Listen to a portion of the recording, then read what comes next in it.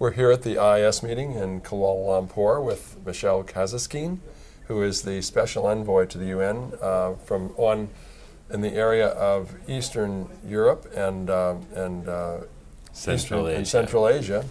And it's a huge task because those are some very, very, how can we say it? It's important areas to be covering these days with the issues around drug use and HIV and AIDS and so forth. I guess those are the main concerns. Is that the issue? There are huge concerns. I mean, this is the region of the world now where the epidemic is expanding, in contrast to the overall where others are flattening pattern out, or flattening or actually decreasing. Yeah.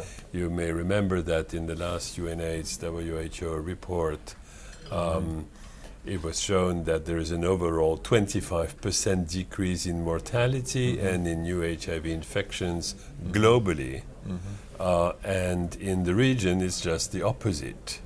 And a year and a half ago, UNAIDS was saying that there are actually, as a mirror image, 7 countries in the world where mortality and new infections have increased by 25%.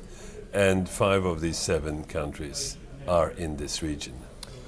There was a meeting that you spoke first at yesterday. That was yesterday, wasn't it? Yes, it was. Gosh, it seems like a week ago. I'd like if you could give your summary of that, a really brief summary of what you presented there, because that really, to me, your presentation was probably the most impactful for me. Well, thank you.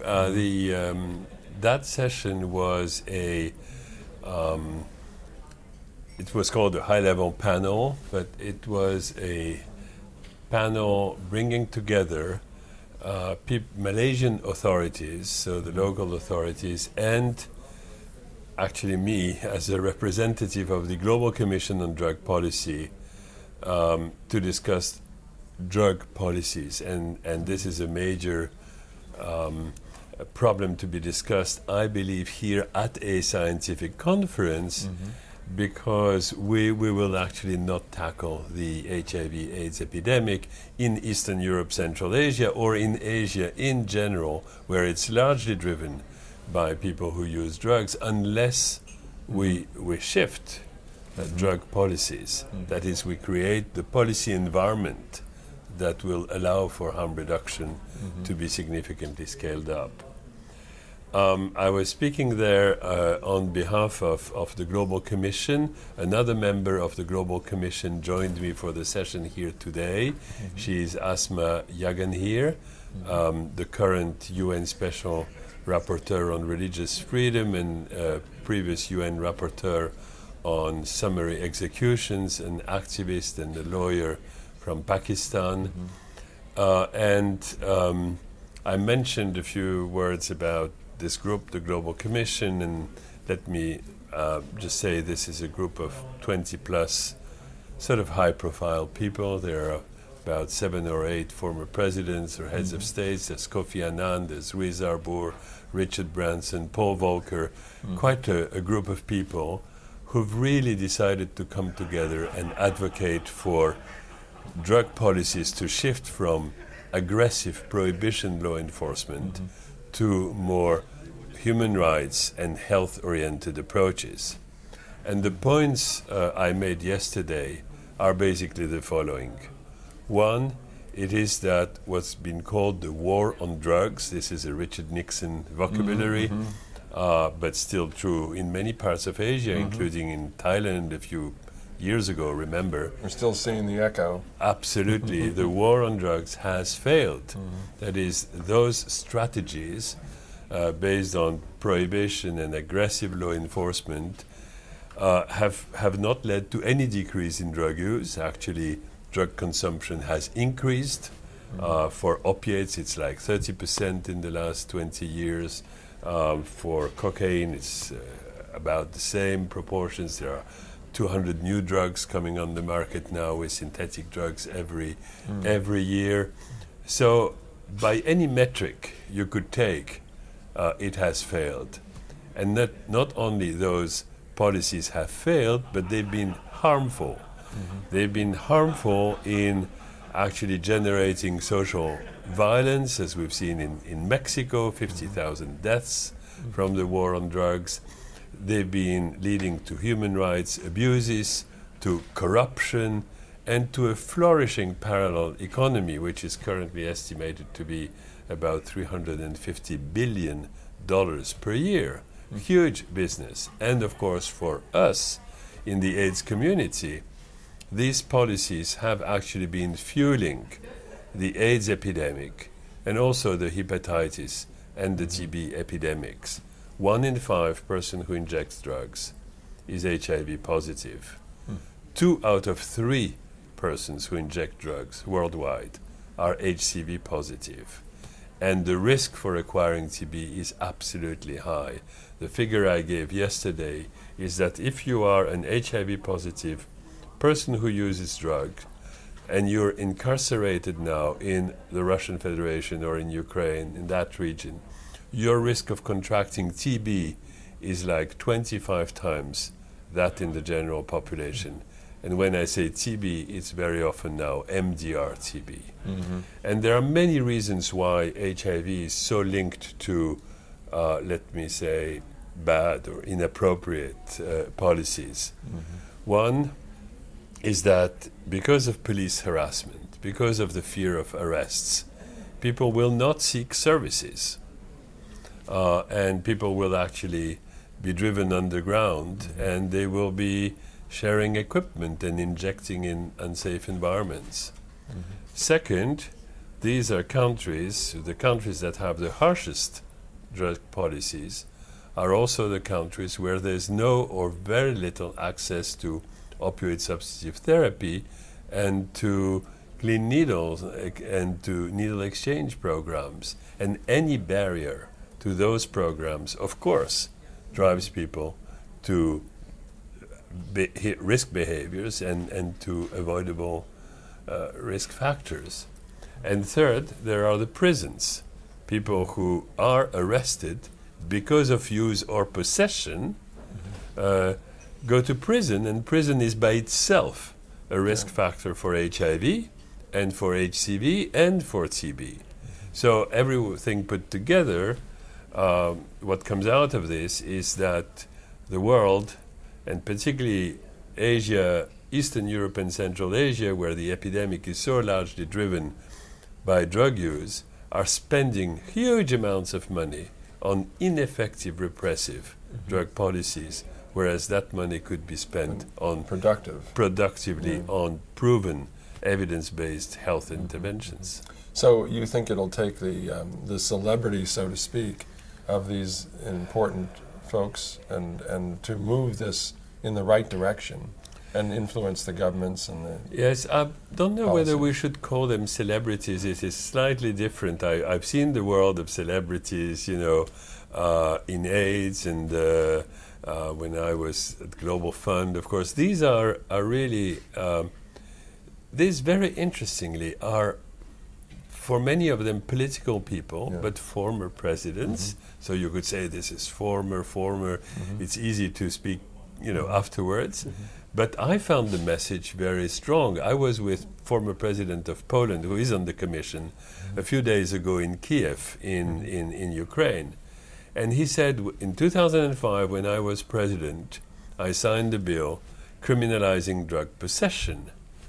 And now I can tell you, I know I was wrong, and this is why I'm joining this global commission. This was on the front page of every newspaper. I was going to say, did he make that public? Yeah, absolutely. And he made it on TV, and this is very strong.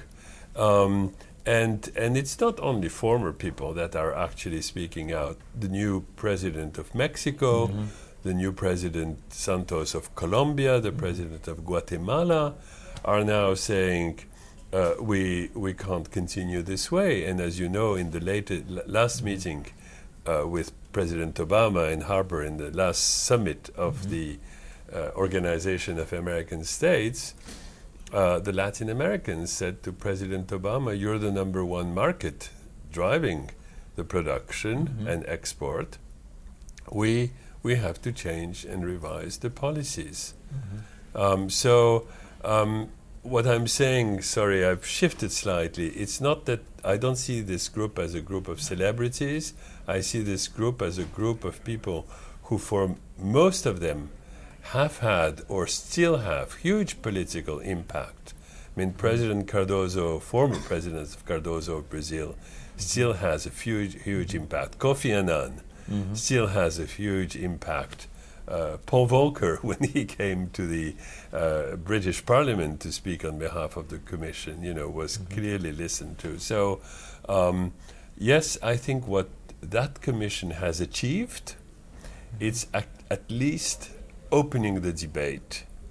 And I'm seeing now the debate, I'm not saying it's only the Commission, the work of the civil society is great, but at one point it's catalyzed with a more political and global message, and that's what the Commission does. And they seem to be genuinely interested in this. I mean, to really come back and say, I made a mistake, and I'm trying to do my part now to rectify that. Yes. Yeah.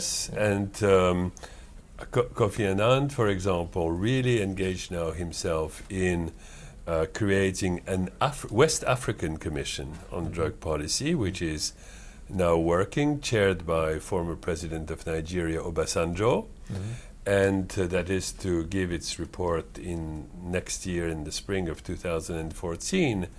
And this is a really, I think, an anticipatory sort of move, whereas at the time when we see what's happening in Mali, when we all realize terrorism is largely financed by drug money, this region which has basically no policies yet, it's the right time to reflect and to find in the policy a right balance between repression, which we want, but we want to target, those who traffic, those who profit with enormous amounts of money, and an approach to the user that is an approach based on health, because the purpose of a policy is to have a healthy and peaceful society.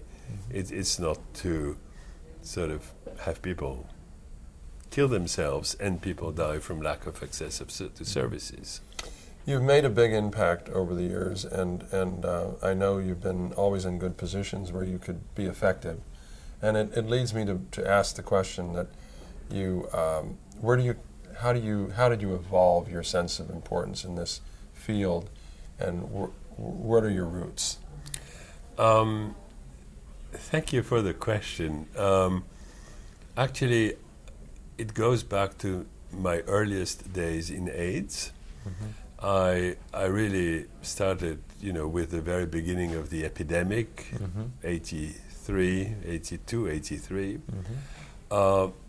But when I started my first clinic in a Paris hospital, 84, 85, when we were beginning to have access to the first tests, and I was actually seeing people who were detected as LAV positive and then HIV positive. Very soon the number of people was increasing, and the proportion of people using drugs was pretty high. My hospital was in a part of Paris where there was a lot of trade, and it's about 35% of the cohort in those days, in the, let's say, late 80s, that was drug users, and I saw so many of these people die, before the advent of therapy. There was at that time also a growing interest for harm reduction. Needle exchange came in France in 87, 88. Methadone came a little later. But in 1992 or so, with a number of colleagues, we set up in the hospital where I was working, that was the second needle exchange program in France, and one of the first methadone programs, and it was a low threshold center where people could just walk in anytime. And it was like one of those, how do you call them, prefabricated blocks, yes? And one door was on the street, the other door was on the hospital, so it was sort of linking the street and care. And I've worked a lot of that, so I kept a lot of interest. And now that I'm really, and during my times at the Global Fund, I was very keen on actually having the fund finance harm reduction programs, be it in China, in Eastern Europe, in Asia, throughout the world, and I'm quite proud that the Global Fund has been and is at this time by far the main international funder for harm reduction programs. And now that I am in this position as envoy for Eastern Europe and Central Asia, where the epidemic is primarily driven by drug use, sort of all of these interests converge. You're a natural for this particular position. And so, well, at least all of the elements of the puzzle come together. So whether I work as, let's say, a political activist on harm reduction with the global for drug policy reform, or whether I actually work with the Robert Carr Fund to fund civil society networks that deal with underserved populations, or whether I'm in those envoy functions, there is a lot of overlap and convergence, and this is really helpful. Well, as a member of the HIV community, I certainly thank you for your efforts, and certainly is appreciated. And we thank you for your time here doing the interview. Thank you.